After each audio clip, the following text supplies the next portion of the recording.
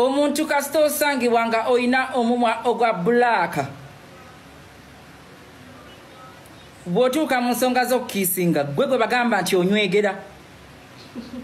Omuntu alina omumwa gwa black anywegera. Omuntu alina omumwa ogwa pink be bakiisinga. Kuba tosobola kugamba nti muno omukiisinze ng'omukiisinze n'ekimwa kya black gw'oba munywegezi.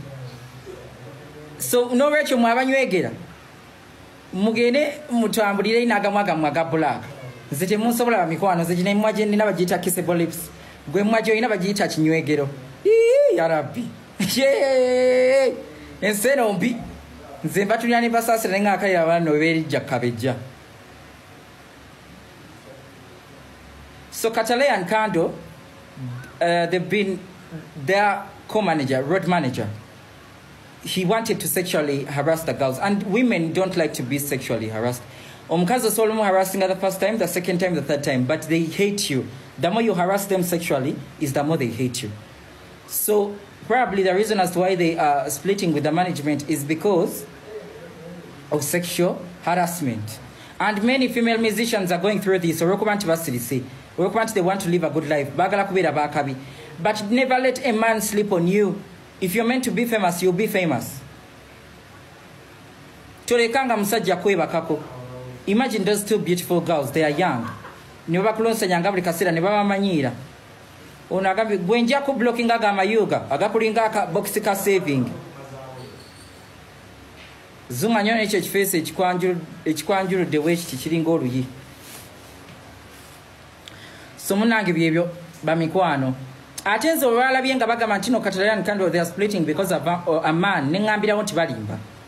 Southern Globe Beauty Home, guys, visit Southern Globe Beauty Home. It is a complex, it's a very good place, splendid, very cozy, and they offer the best services. And you should actually visit their TikTok account and check out what they do. Unagami, why are you overlapping? Why are you commenting on my video? Can you leave my video? Leave my video. Nobody invited your stupid ass. So you have to leave when you feel like. Departure is at leisure. Thank you. Unagambi, I warned you last time. Go and warn your mother. Warn your mother. Not everybody falls in your caliber. You'll warn somebody that will make you go back to your maker in heaven very fast.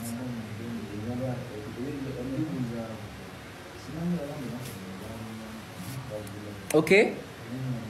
And I believe I'm one of the most good-looking men walking this planet. Because no one said David is a bulungi nyonzo bulungi wange bumyansa bulinga ttala buboneka. Ne wali obanji nyongo bulungi wamwe bwakwekitinkanya n'osanyirira kapiri buli wiki obira mu saluni ne weesiga bu powder ne weekola usolo mbononya bulungi. Ife batuzala tutukula. Nti ne wemba serabidde omuntu andabire inagamba no kasajja kalungi lwakuba nti tekeefuddeko bwefi. Naye mwabo obulungi obw'okutetenkanya hadi waka peizi ng'oyira okukola hadi waka okubanga olayika bulungi.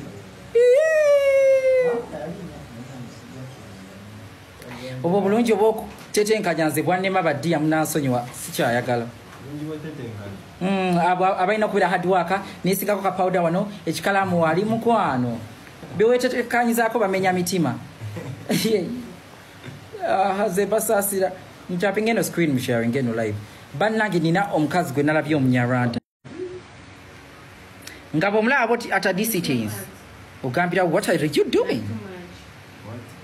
What are you doing? Mwe abantu endabika yaabwe tebuzaabuza. Omanyi bya nene abakyala abatera otambulira ku musajja yamira mu ntebe ati mulaba abo abasikira ddala ekifaananyi kyokka bombuuza erinnya ly'oggwani Namutebi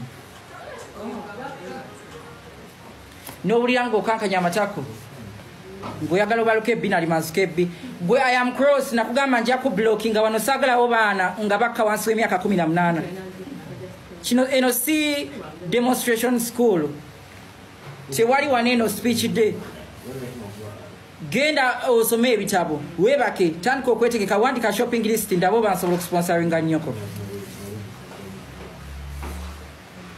Ono bwino wa lulala si wakati